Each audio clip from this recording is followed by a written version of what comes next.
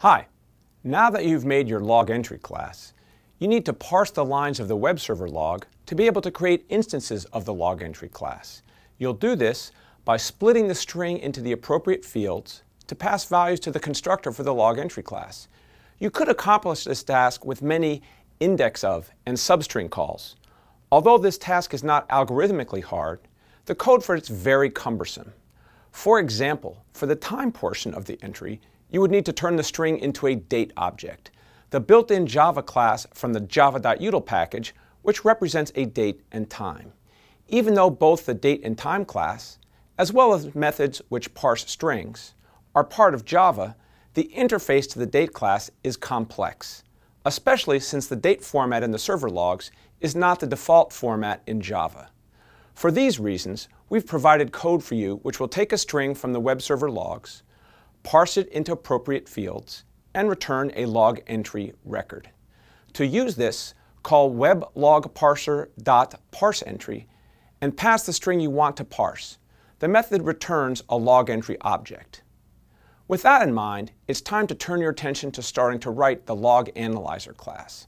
For right now, you're going to write code in the constructor to initialize the object, and then write the readFile method. In later lessons, you'll write additional methods that will perform the actual analysis of the log file that you've read in.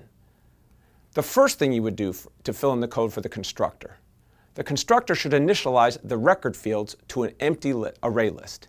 You've created array lists in the past, so what you need to accomplish this task should be familiar.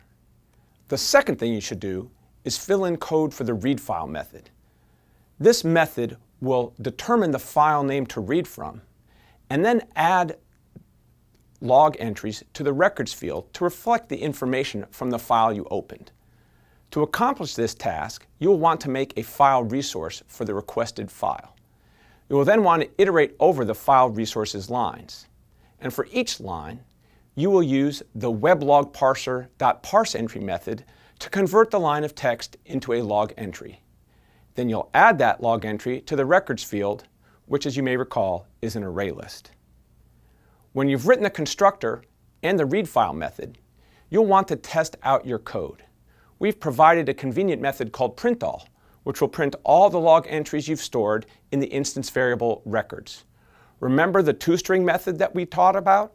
System.out.println will make use of that toString method to represent the log entry as a string.